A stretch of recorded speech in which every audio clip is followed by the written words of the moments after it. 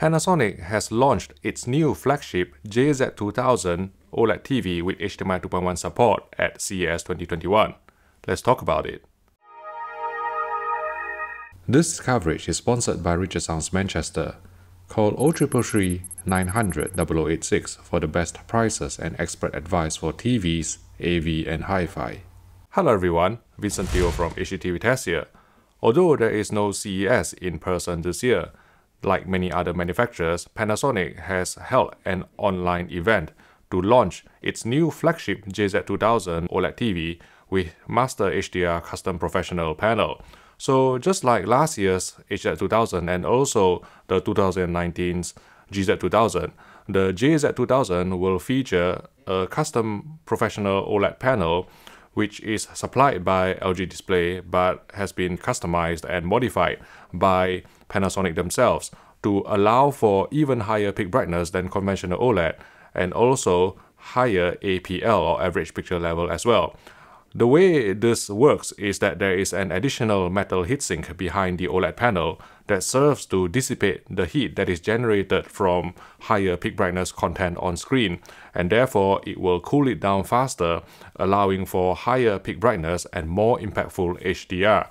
And through our testing of the Panasonic GZ2000 and also the HZ2000, we also found that due to this improved cooling, the panel is also capable of clearing up any image retention in a quicker fashion than a conventional OLED, thus hopefully reducing the risk of permanent OLED screen burn or burn-in.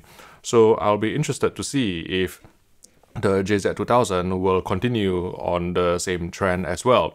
Now, what is new for 2021 then? There is a new processor which the company calls the HCX Pro AI processor, and as you can probably guess from the inclusion of the AI term inside the chip name, there is artificial intelligence thrown into the mix. So new for 2021, there will be an auto AI mode on the JZ2000, which will analyze the content on screen and then compare the content with Panasonic's database that they have actually collected through machine learning. Through this comparison, then the TV's AI processor can decide what type of content is it and then work their processing magic to optimize not only the picture but also the sound. An example that Panasonic gave in its press release is that, let's say if the TV manages to detect that what is being displayed on screen is sports content, then they will try and improve the sound to make it more stadium-like, widen the soundstage, and then also on the picture front, maybe apply some sharpening on the players to make them more three-dimensional and also make the grass look more vivid and green, maybe through boosting of color saturation. And this to me doesn't sound color accurate at all, but reassuringly, Panasonic also cited another example of the auto AI mode working for film content. So when film or movie content is detected on screen, then the TV will automatically dial in the most accurate colors to present the creator's intent in a more accurate fashion. So that is at least quite reassuring to me. But until I actually see it in action and put my meter on it, then I will never know, how accurate this is going to be.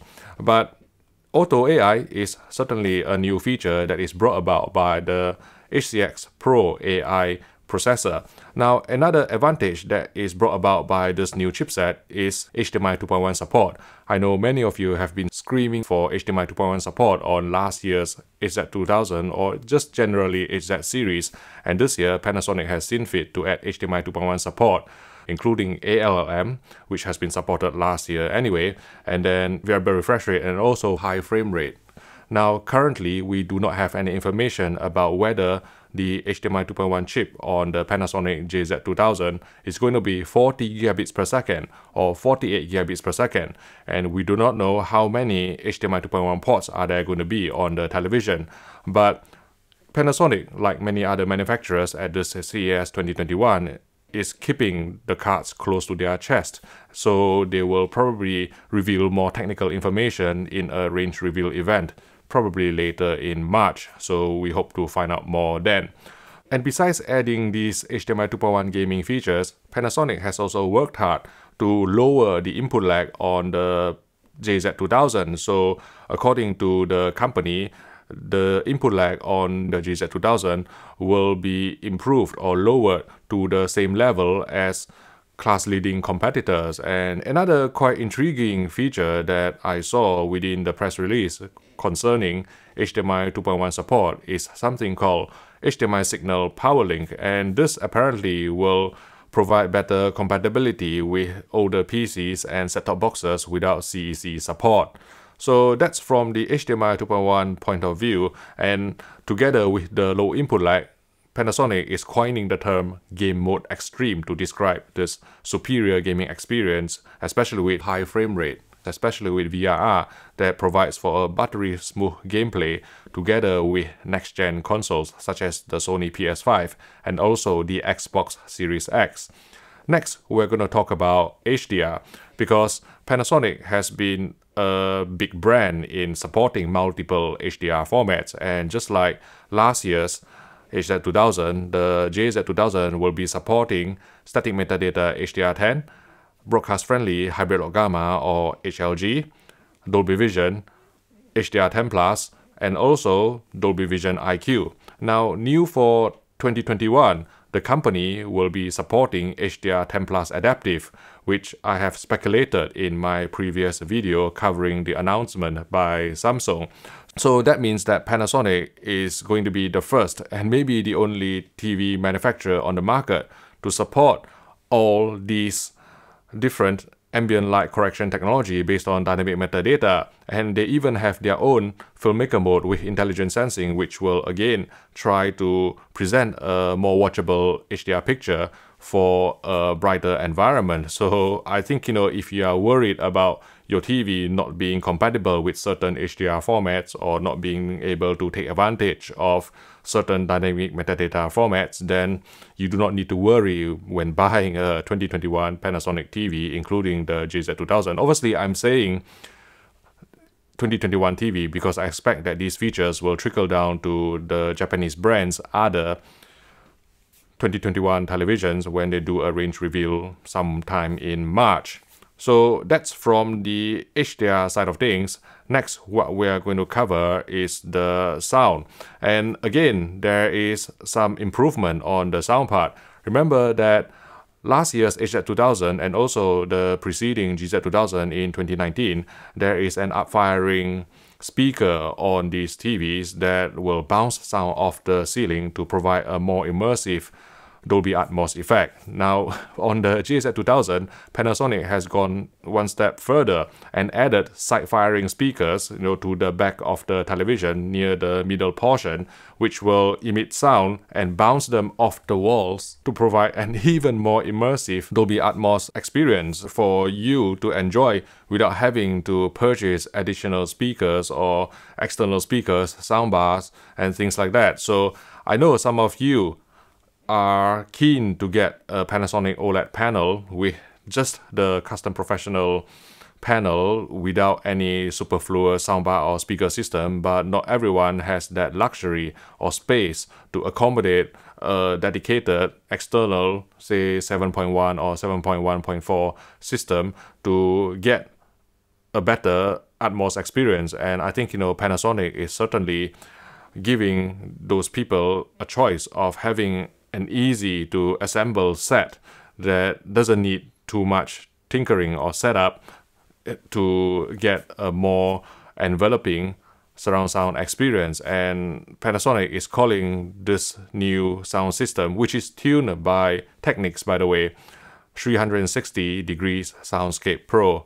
Now let's talk about the design. The Panasonic JZ2000 will have a round circular base and it can be swivel. And I think that this design decision is sure to turn heads, given how premium the product is. But we'll see how well this is going to be received in the general consumer market. I think, in terms of price point, Panasonic has admitted that it will launch at a similar price to last year's HZ2000 and maybe the GZ2000 the year before. So we can expect it to be at least, £4,000 or close to £4,000. And I think for many of you, I think you probably prefer a custom professional OLED panel from Panasonic, and maybe even in a bigger screen size, because the Panasonic JZ2000 is only available in 55 inches and also 65 inches sizes. And if I'm honest, I think, one thing that many enthusiasts would be happy to pay for would be an even larger screen size, maybe going up to 77 inches. But unfortunately, the Panasonic JZ2000 is still only available in 55-inch and 65-inch versions. And I think, we have to wait until the company's range reveal event in March to find out whether the company will be offering both either smaller, for example, a 48-inch OLED, or a bigger, a 77-inch OLED in their lower down, step down ranges. But I think, from the point of view of the Panasonic JZ2000, what Panasonic is trying to do is to move beyond just being the best at movies, at films, because we know that Panasonic has class-leading color accuracy, and they have worked with Hollywood colorists such as Stefan Sonnenfeld to try and tune the colors to how they would look on a mastering monitor. And from my experience of testing, reviewing, and seeing Panasonic televisions, they have always come across to me as presenting the most natural colors and the most accurate colors that is true to the creator's intent.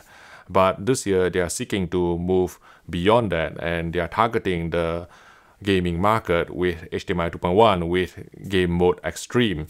And from the point of sports content, they are trying to use the auto AI mode to present an easy to use picture preset for customers who are not willing to tinker with settings, who just want to switch on the TV and enjoy the content in whatever best possible manner, not only in picture but also in sound. And that's where the auto AI mode comes in.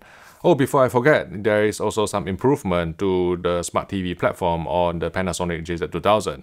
So the My Home Screen platform is now 6.0, and there are a couple of key new features added. So the first one would be My Scenery, which sounds to me like a screensaver type of functionality, and you can display some serene photos or even videos to cater for your mindfulness session.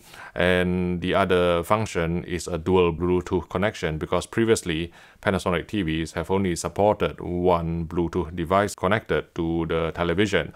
But with the dual Bluetooth connection, you can connect two sets of headphones, or maybe a keyboard and a headphone, however you want to mix and match with the TV, to allow for more flexibility in how you want to enjoy the television, especially when you are listening at night. I would be interested to find out more technical details about Panasonic's televisions, including the JZ2000, at their range reveal in March. But hopefully this teaser event has enough meat for you to be excited about the company's upcoming 2021 TV range. If you'd like to watch some of our other videos on CES 2021 televisions, I've created a playlist here if you'd like to click on it, and I will see you in the next video.